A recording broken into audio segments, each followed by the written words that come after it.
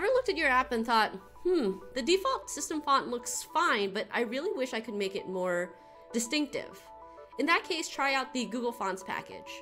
Google Fonts lets you access over 1,400 font families without storing any font files locally, making it a great option for faster development. If you already have a text widget, just give it a Google Fonts text style. Already styled your text and just want to change the font family? Wrap the existing style in a Google font.